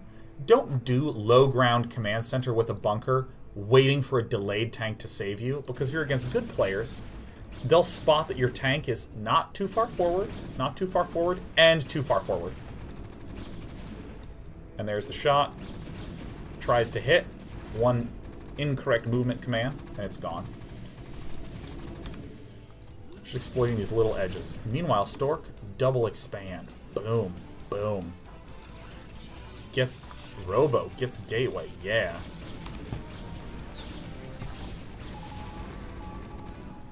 But these areas are very, very tight, very hard to break through, so... What was the net effect? Well, we see that Fantasy has been so spooked by Dark Templar drop, by Reaver drop, by proxies, that by the end of this game, look at him, defensive barracks landed at the back, Academy with Comsat, turrets ringing the base. How many factories did Fantasy have in a lot of these games? He went for 3 pretty fast, and then 5 pretty fast. This is not a bad style of play. I want to stress, this is not, like, Fantasy is not being an idiot by any means. But he sure doesn't look like Fantasy in this game. He is cloistered, holed up in his own little cave, and it is the accumulation of different styles coming out of Stork that have pierced and poked at Fantasy's mental fortitude throughout the series, with that final, most famous probe getting the gas steal. He's spooked, man. Spooky probe. I gotta get a probe emote, man. I gotta do that. Now he's getting ion thrusters. And the thing that made Flash really famous is Flash popularized going, yep, I don't have any way to deal pressure to you. Armory, armory, mass upgrades, prepare for third. What third? What third do you prepare for on this map? This one? That you have to defend by, like, going all the way out and over? Or all the way uphill through a small choke and then down and around? It's basically this one, but this is tricky and shitty to defend. The most reasonable third for Terran, I actually think, is this one. Because you can push up to here, move up this way, and that's how you secure this. But I mean, even then, it's not really a good place to go. So stylistically, it's hard to do that flash, large push with upgrades style. By the way, for any of you who don't know, always build pylons to wall off places where vultures might be. What about drops? Yeah, what about him? He can't both build turrets and an academy and tanks to defend this push and then be getting ready to drop. It's just not going to be a concern for another few minutes. He has a pylon there to spot anyways. These poor vultures are just like, anything! Anything! Oh god! Now, on maps that have more expansions, Protoss would be gearing up to go for Arbiters along with a fourth. Terran would be gearing up to, you know, take a third, maybe a fourth himself. It just doesn't work that way on this map. There's just not that many good bases. And so this is going to lead to a very tense and significant fight that's going to happen in a moment. By the way, remember the glitch where the factory was able to land and pop the vulture through? That's what Fantasy's trying to do with this mine. Plant a mine to pop the vulture through. Which would have been okay. It wouldn't have been devastating. It would have been okay. You lose maybe 3-4 probes. All the probes right-click over here. Dragoons show up. See, these narrow corridors are... There's a lot of them, but if you get stuck, you instantly die. So anyways, this is a very tense period as Protoss, where you need to make absolutely certain that you're macroing well, and that you are macroing properly. And by properly, I mean Stork is building up a lot of Dragoons. Here's a good chunk of Dragoons. Here's another good chunk of Dragoons. They're a little bit spread out, but there's enough. You want to have enough Dragoons to pick off the mines, and they're sort of the core of your army. But once you have that core set up, it's only Zealots. It's like massive, massive, massive numbers of Zealots. And if you overbuild Dragoons, or hell, even underbuild Dragoons, you wind up losing these fights in a really stupid way. So Fantasy, starting to look like Fantasy again. He's moving out to the middle of the map just to hold it, because this spoke here, or not spoke, this this pod, this high ground pod here, this high ground pod here, two most important locations in the game.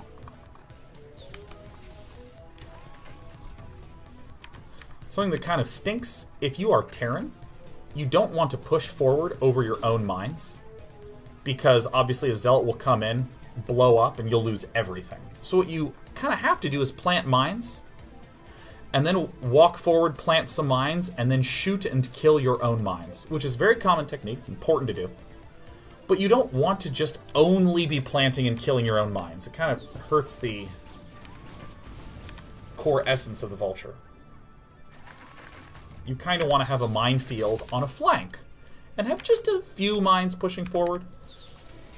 So we see continued hugging of the wall, just hugging this as much as possible.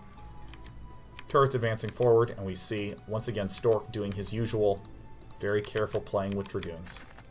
Just trying to find little angles. So this is just pure macro, right? 6 factory versus 10 gateways, 9 gateways. 9 feels about right, yeah. 9 gateways on 3 base, especially if you haven't been mining very much gas.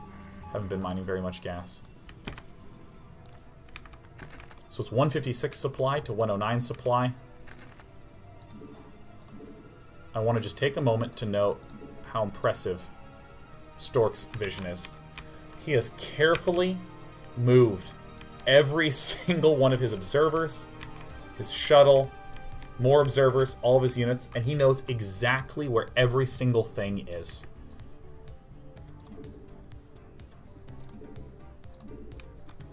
And he's looking for the weak spot, and this is the weak spot for the shuttle. No shuttle can come in from this side. Shuttles coming in from this side are going to have a rough time because all the vultures are here. This is the weak point. So here it is, the swarm of zealots.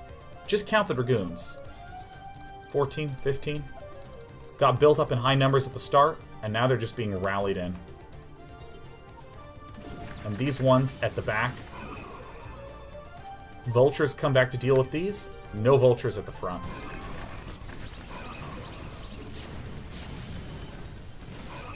It allows the zealots to get massive surface area. And of course the dragoons stepping forward to intelligently target fire the tanks. Lots of little target firing, little maneuvers, and suddenly Stork breaks through, and now Stork has control of his opponent's high ground pod.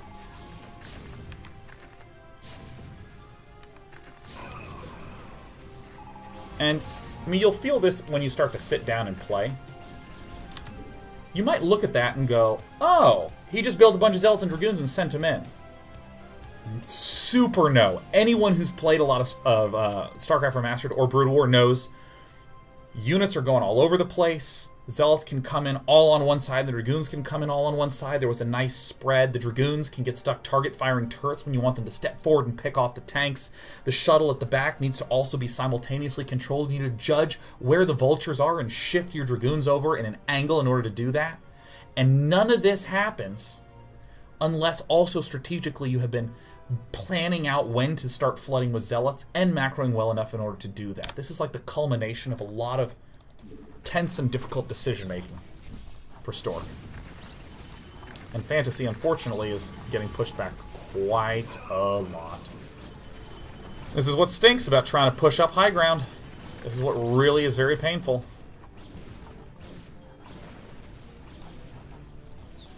Once you lose tanks, you have to stop and rebuild.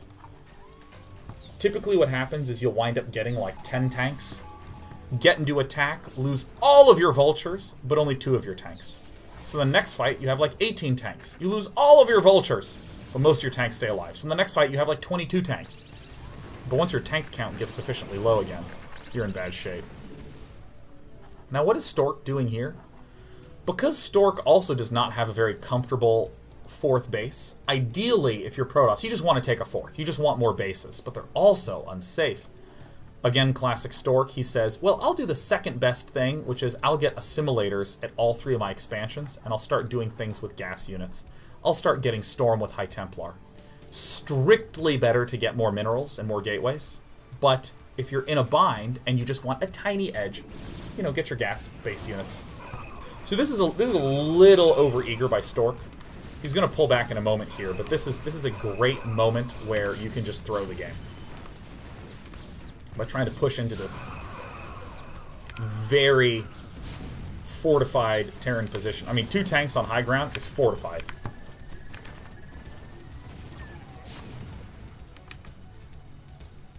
It's not just rallying. Carefully trying to actually do pickoffs here.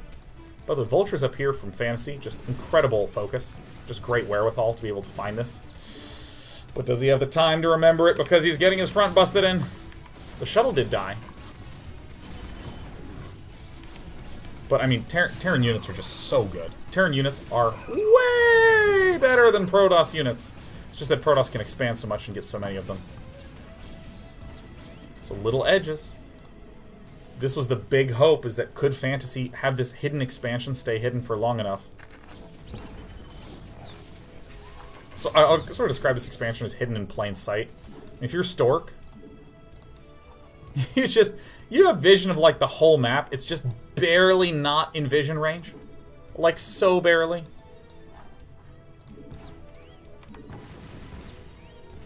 This is just such a good job by Fantasy to like find the time to do this. Classic Fantasy. Oh, also, I didn't even see that the last time I watched this game. So once again, nothing too fancy. Just lots of basic macro on the backside. Expanding to this. Having Dragoons lead everything. Having Zealots accumulated in the back. Some Vultures trying to do some stuff, but with these little pylon walls everywhere. Stork is just reducing possible ways that Fantasy can win here. Possible ways Fantasy can win there. Fantasy's trying to hunt for more windows of opportunity, but there's just so few areas that you actually need to manage in order to keep all this stuff alive. I mean, Fantasy's really good at finding paths in order to get in there. But let's not forget, high ground control. Fantasy needs a lot of tanks. So it's 95 supply to 135. This is very common. It is extremely normal for Protoss to be way ahead of Terran in supply. That indicates typically a relatively even match rather than a Protoss-dominated one.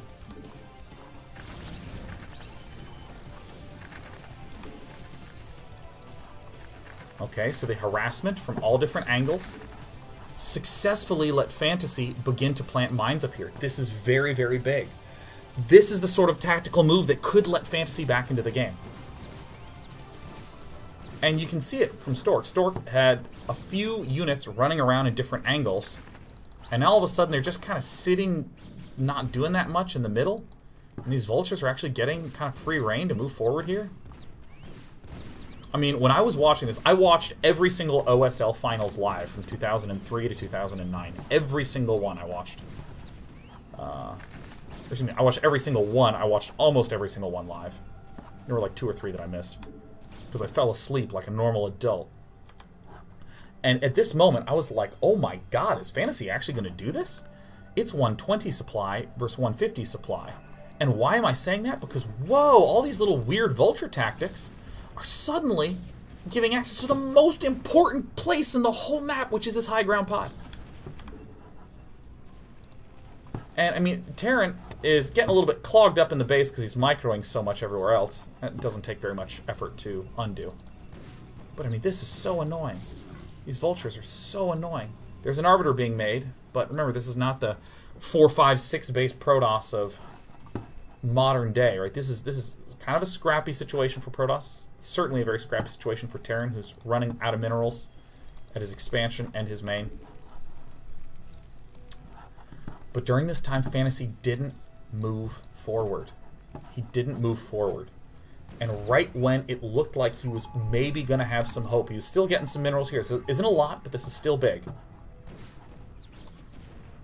The most painful mistake happens.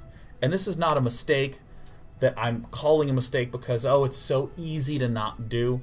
But this is the sort of thing that it is the difference between making the comeback in the huge championship when you've been down 0-2 versus just losing it.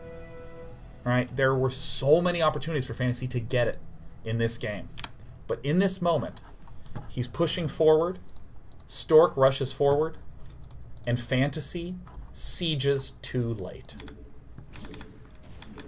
Watch when he sieges. Notice how there's no mines up here. He needed to plant mines and then plant more mines and have his tanks already here. There's no mines. He was spending so much time microing with the vultures.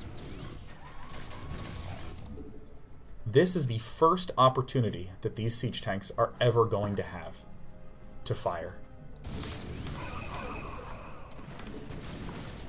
Just a few High Templar in a scrappy game. You'd want the extra gateway units, but what do you know? He's just rolling through everything.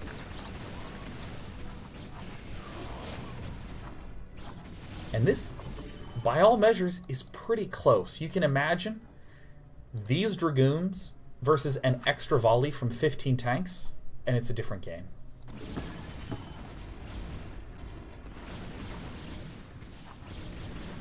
And you want to feel bad for Fantasy, but don't, man. That guy's won so much stuff. He's great. Stork's great, too. Stork needed to win. This was his first gold in the OSL after getting a bunch of seconds.